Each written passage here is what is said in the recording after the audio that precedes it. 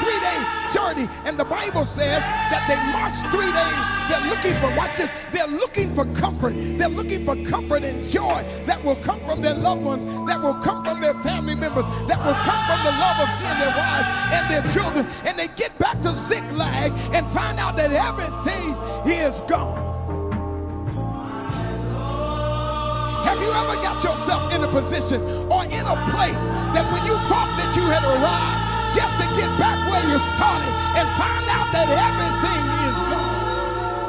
The joy that you used to have is gone. The peace that you used to have is gone. Yeah. Everything that you used to have is gone. And it was the things that was dear to you. Somebody say dear, dear. And the Bible says after that, everybody, these are strong men of warriors. They begin to cry and they begin to weep. But after they got through crying, they got to blame somebody. Don't that sound just like us sometimes? We got to find a reason to put the fault on somebody else. We got to find a reason to see if we can get the monkey up off our back. And the people looked at David and said, we want to kill you, David, because it's because of you that we're in this position that we're in. But I want to say this, none of those people, when they were bankrupt, when their credit was bad, when they were taught how to fight, when they were taught how to become warriors, when God gave them victories in battles and victories over war, nobody had anything to say negative with David. It's amazing to me that when we're going forward in the things of God, that ain't nobody got a problem with pastor, ain't nobody got a problem with first lady, as long as God keeps on blessing. But it seems like the first test, somebody say the first test, that causes you pain, that causes you discomfort, makes you fall out with the very one that had you to be blessed in the very beginning. I'm trying to help somebody. You might have brought a friend to church and your friend left, but you're still here. And your friend said to you, why are you still going to that church? You know, as a won't get on my nerves. You know this and that. My life.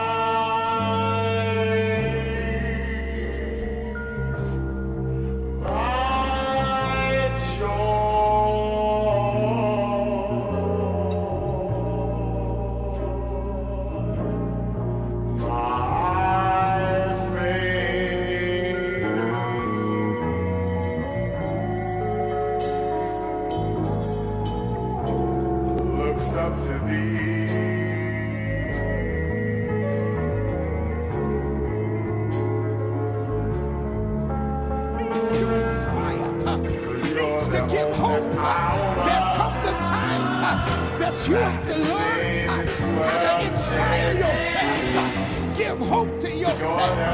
Give joy to yourself. Speak to yourself. Preach to yourself. Lay hands on yourself. Bless yourself. You got to learn how to encourage yourself in the Lord, your God. Somebody lift your hands and say, hey.